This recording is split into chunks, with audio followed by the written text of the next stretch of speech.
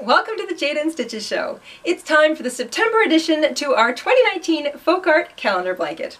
And since it's late summer and the weather is still really nice, we thought we'd spend a little bit more time down by the seashore. This month we're going to make a sailboat. It's a tall ship or a schooner. Any way you want to look at it, it's an ocean-going vessel with sails.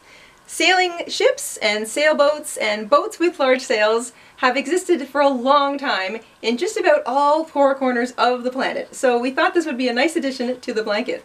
Today we're going to show you how to make the hull, both the sails and the flag, and of course you can make them in any color you want because sailboats come in every possible color imaginable. You can also leave your sails plain or you can dress them up a little bit. I added a star to my big sail and we'll also link a few small tutorials for small appliques in the description box down below if you want to experiment with a couple of little decorations for your sail. You can also consider doing a bit of embroidery if you're into that because the back of the sail won't show. It's going to be sewn down to the blanket so it can be as messy as it needs to be. So, let's grab our hooks, grab our yarn, we'll grab our calendar blankets, we'll head on over to the craft table, and we will stitch up a sailboat together.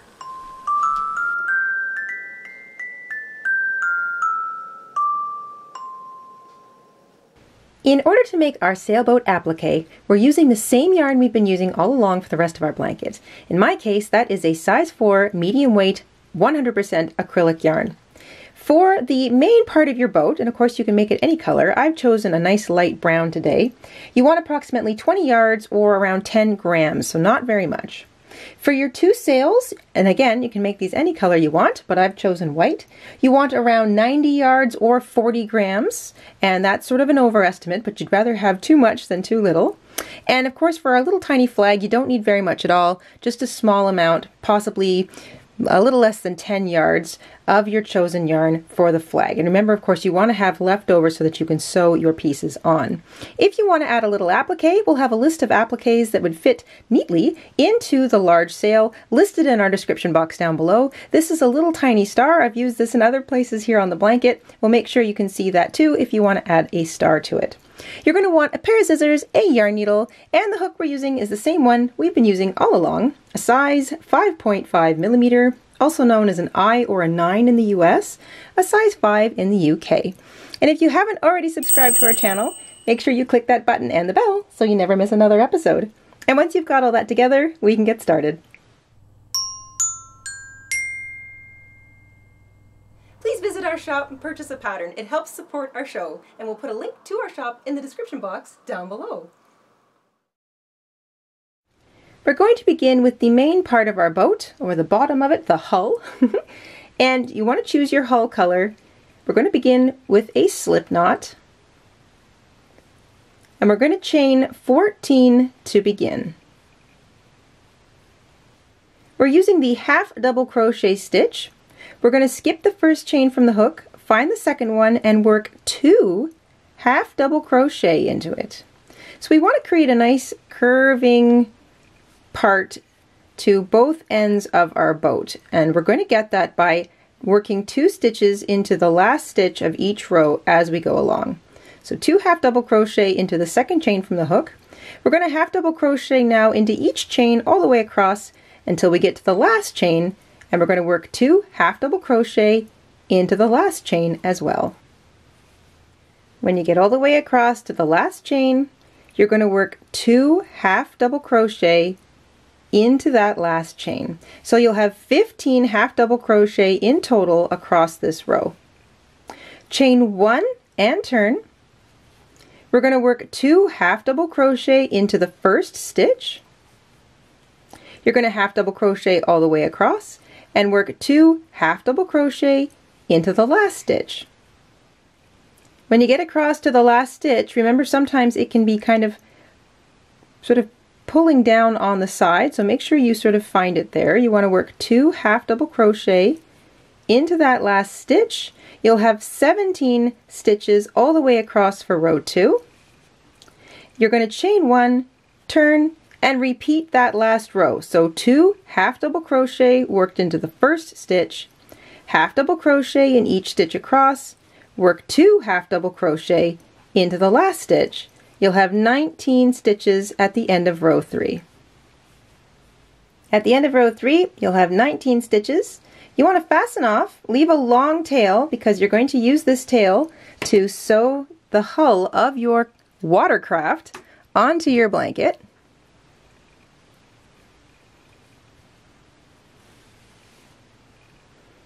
Make that a nice tight knot. And you can take a moment to sort of pull the ends of your boat up into a hull looking shape. You should have something that looks a little bit like that. Take a moment to weave that short tail in back and forth across some of the stitches of row 1. The next thing we're going to do is our small sail, and we're going to switch to the double crochet stitch now. We're going to take our sail color, I'm using white. We're going to begin with a slip knot, and we're going to chain 10 to begin. Once you have 10 chains, we're going to skip the first 2 chains and double crochet into the 3rd chain from the hook. We're going to double crochet all the way back to the very first chain we made. We'll have 9 stitches in total. The chain 2 that we use at each end of every row throughout both of our sails will count as a double crochet. The end of your first row, including the chain 2 that sort of sits at the very beginning, you'll have 9 stitches, so 8 double crochet plus a chain 2. Chain 2 and turn. I want you to keep track of your little short tail, and if it helps you can put a stitch marker down here. You just want to keep an eye on this side of your sail, because this side of your sail is going to become the part that is always straight. The other side is going to end up becoming sort of curved. So the side with your short tail is the straight side. This is the side that we always work into the top of our chain 2, and the other side we always skip it, but I'll get there when we get there. So chain 2 to begin, we're going to work a double crochet into each stitch. Now remember, because our chain 2 counts, you're not going to use that first stitch. See my fingers on it there? The chain 2 counts as a double crochet, and therefore that stitch has been accounted for. So we start our real double crochet in the stitch next to it. You're going to double crochet in each stitch across, but you're not going to double crochet into the top of the chain 2 on the non-short tail side. Including your turning chain, you should have 8 stitches. We are not using the top of the chain 2. So here's the little chain 2. We're not going to use that. We're just working a double crochet into the last real stitch, and that is the non-short tail side, or the side that isn't marked. So I'm using my little short tail as a marked side. So we skip the top of the chain 2, turn our work. Chain 2 counts as a double crochet, so you skip that first stitch, work a double crochet into the next stitch and in each stitch across, and when we get back to the short tail side, we will double crochet into the top of the chain 2.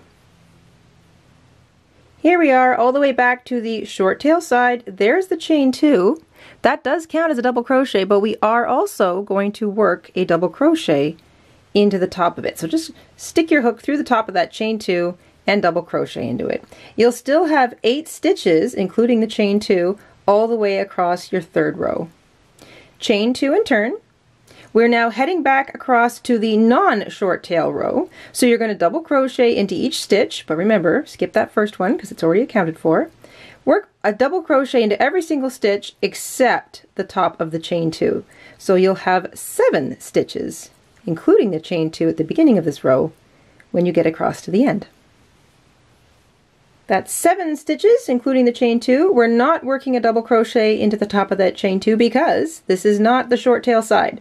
So we only do that on the short tail side. Chain 2, turn your work, skip that first stitch, double crochet into every single stitch across, including the top of the chain 2.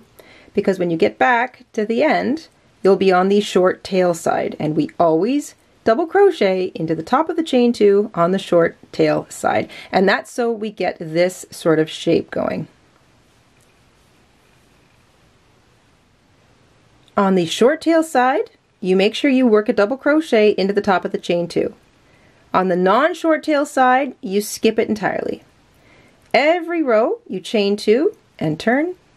Always skip that first stitch because it's accounted for, and double crochet once into each stitch all the way across. Every 2 rows your stitch count will decrease by 1. So every 2 rows, the row that you work across to the non-short tail side, so this side here, you're going to decrease by 1 stitch because you're not working a double crochet into the top of that chain 2. So I'm just coming up on it. There's my last real double crochet. There's my chain 2, but it's not the short tail side, so I'm skipping it. Chain 2 and turn. And I'm going to work all the way back across, but I am going to work into the top of my chain 2 because it's the short tail side. You're going to continue this pattern until you've reached 13 rows in total. You'll have 3 stitches left, and that it does include your chain 2. And I'll see you at the end of row 13.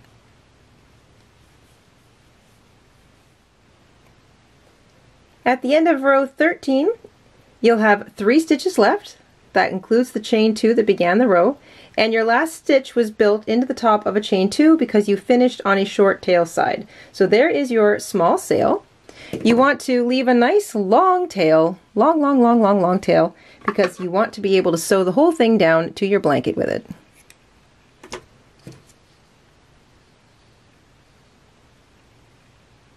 Fasten off. And take a moment to weave that short tail in. We don't need to see it anymore. We're going to build our large sail now, so you still want to stick to your sail color. For me, that's white. And our large sail is built exactly the same way as our small sail. It just has more stitches in it. So we're going to chain 12 to begin.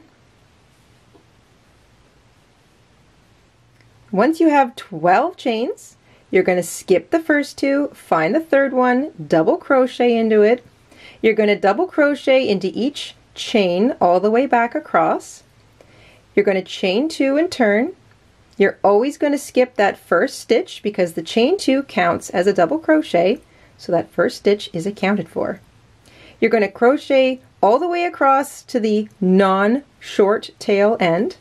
When you get to a non-short tail side, you skip the top of the chain 2. So you don't want to work a double crochet into the top of a chain 2 on a non-short tail side. So just like we built for the first sail, only this one's going to be bigger and taller. So at the end of your first row, you'll have 11 stitches, including your chain 2. Every other row, so every 2 rows, this next row you're going to be decreasing by 1 because you're going to chain 2, double crochet all the way across, but you're not going to work into the top of your chain 2, so you'll be down to 10. But then every 2 rows from there on out, you're going to be decreasing by 1. So if you need a refresher, just head back to the small sail and work exactly the same pattern as for the small sail, but you're just going to start with a few more rows.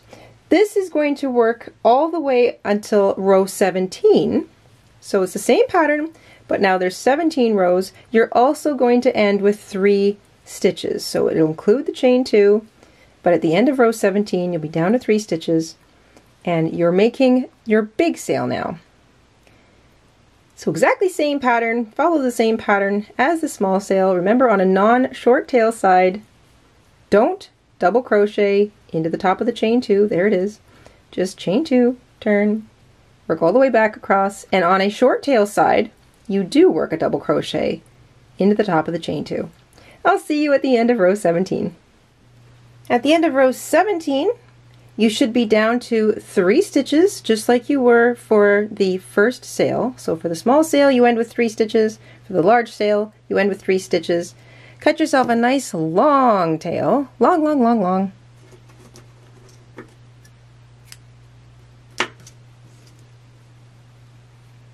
Fasten off.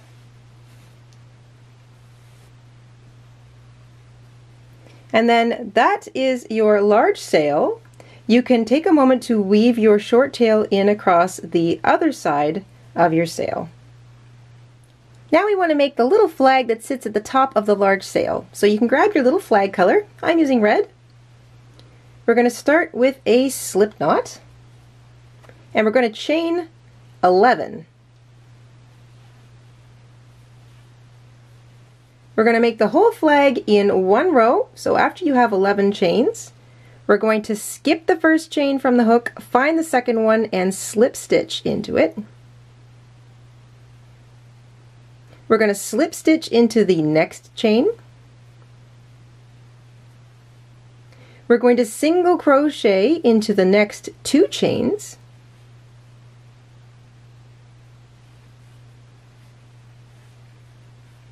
We're going to half double crochet into the next 3 chains.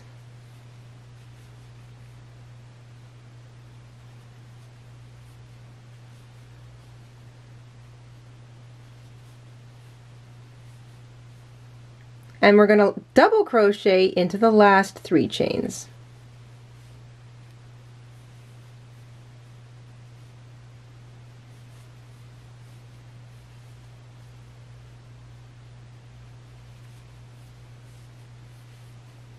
Cut yourself a nice long tail, if you haven't already got one there. Fasten off. And then you can take a moment to weave that short tail in across the backs of some of those stitches. We've got all of our pieces now. If you want to add something like a little decal or a decoration to your large sail, then feel free to go ahead and make that. Like I said, we've got some links to small little appliques you can try out in the description box down below. You want to go ahead and sew that on to your large sail, and it doesn't have to be neat and tidy. Look at this sort of bit of a schmozzle at the back. It's all right because that is not going to show. This will be sewn down in total to your blanket. So if you are going to add a little applique, go ahead, make that up, and add it now. It's time to add our applique to our blanket. So for positioning, I just wanted to show you, I've got the blanket folded so that we can see the top of sort of the edge of the ocean. There's our lighthouse close to the one edge. I want to go all the way across, and I'm just going to sort of roll it up here to almost the other side. So here's the other edge. I want to add my great big cruising sailboat to the middle left. So not quite in the middle, a little towards the left of my blanket. Our sailboat is quite tall, so you want to make sure you get all of your pieces sort of positioned where you want them before you sew them down, just like all the other pieces we've done. I have the bottom of my boat 2 rows up from the bottom edge of my blanket, and when I position my sails, the top of my big sail and my flag overlap into sort of the edge of the ocean where the ocean meets the rest of the earth. So it's very, very tall. I also want to slightly curve my small sail so that I have sort of the illusion of a little bit of wind in the sail. So I don't want it to be completely straight up and down, but I do want the top to sort of reach the side, sort of connect with the large sail. So take a moment to just sort of take all of your pieces, lay them out, stretch them into shape, make sure they're exactly where you want them to be, pin them into place if you feel it's necessary, and then you can go ahead and start sewing them down. I'm going to start with the bottom here. Like every other piece we've sewn on, we want to use the top facing loops of the blanket stitch, or the blanket stitches, and the corresponding side piece or edge piece of the applique we're sewing on. And you want to just pause every so often, reposition your piece if you didn't pin it down. Even if you did pin it down, you want to make sure you're not sort of going off on some funny angle. And then just pick up the next top facing loop of a blanket stitch that is pretty much directly below the stitch you want to, or the piece, the edge side of your applique piece. So if you're using the pieces that run directly beneath it, your stitches won't show. They'll be really, really thin and small. So go ahead, work around the edges of every single one of your applique pieces. And when you get back to the end, make a small knot and you can weave your little tails into the rest of your applique. Once you've sewn on the hull, I recommend you sew down your pieces in this order: large sail, small sail, flag. That way you can position your large sail where you want it, position your small sail so that it's touching your large sail, and then your flag can go on at the very end. And there you go, a sailboat! I love how this came out. I love how tall it is. And of course, like all the other appliques we've made for this blanket, you can use it for other projects too. So go crazy! I love that this hull can be different colors. I like the idea that you can maybe write little names across the bottom of it. You know how sort of boats often have a name or a title? You can do a little bit of tiny embroidery with thread or embroidery floss if you wanted to. It's your boat, so have fun. And that's it! We hope you enjoyed stitching up this little sailboat along with us this week, and we will see you soon here on the Jayda InStitches show. Until then, stay safe, stay crafty, and have a wonderful week. Bye everybody! Hi everybody! Mr. InStitches here. Thank you for watching today. Here are some of our other videos you might be interested in. Oh, and don't forget to subscribe.